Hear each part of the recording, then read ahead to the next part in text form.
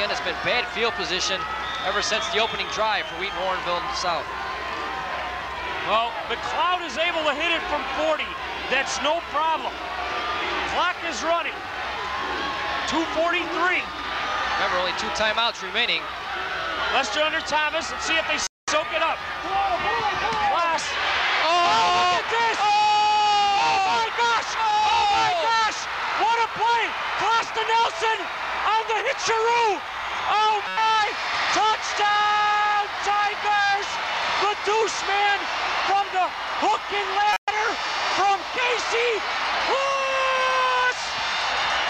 Oh! 91 yards.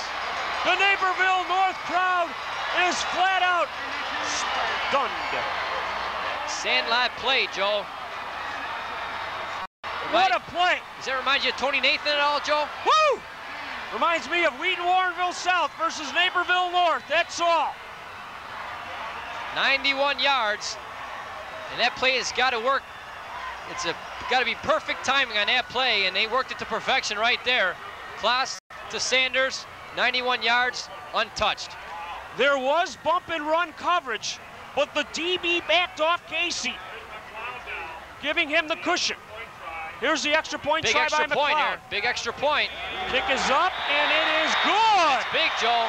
Now it's a 4-point ball game. They have to go the distance now to have a chance. Wow.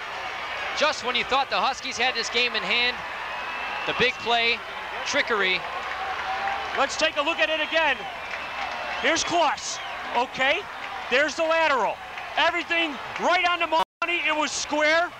Bobby Nelson, 4.5 speed, down that railroad track. Joe, that play was very close to being a forward lateral. It wasn't a forward lateral. It was not a forward lateral. It was right on the money. Nelson was behind Klaas when he made the little pitch. Glad you're confident in that call, Joe. I am dead right on that call.